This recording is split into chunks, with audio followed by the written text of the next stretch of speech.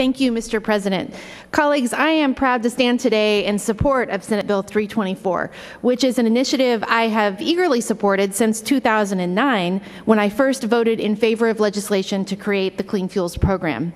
I was grateful to then Representative Ben Cannon for his leadership on the issue, and was pleased to see then Governor Ted Kulongoski sign our Clean Fuels Program into law. Since 2009, we have seen creative Oregonians build companies dedicated to providing consumers with alternatives to oil that we import from out of state. They know that the nearly $6 billion that Oregonians send out of state each year to buy gas and diesel fuel isn't building our economy. With the sure footing provided by our Clean Fuels Program, these Oregon innovators are creating new technologies and fuels to keep Oregon money right here in Oregon where it belongs. We must extend the program so they can keep doing this work. These businesses need certainty to continue these important investments, not just in our energy future, but in Oregon's economic future. Senate Bill 324 allows us to provide that certainty. Extending the Oregon Clean Fuels Program will allow our businesses to expand production of alternative fuels and build additional facilities. That means new jobs in communities all across Oregon. We can already see this in the growth of the clean fuels sector in the community of Boardman. Biomass and bioenergy enterprises have already created 260 jobs in Boardman alone. As the clean fuel industry continues to grow, so will the job opportunities in Boardman and all across the state, particularly in rural Oregon.